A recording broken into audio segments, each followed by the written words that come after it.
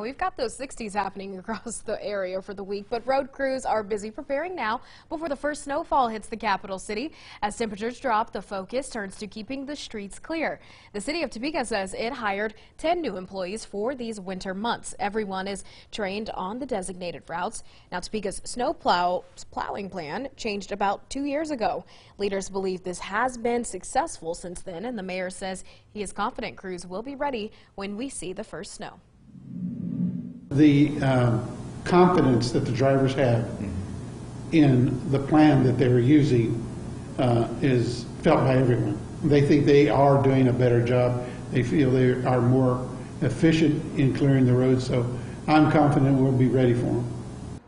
Emergency routes and roads that lead to highways are the first priority. This is when there are at least 2 inches of snow. Then the main city roads with 4 inches of snow. And lastly, neighborhood streets when we hit 6 inches.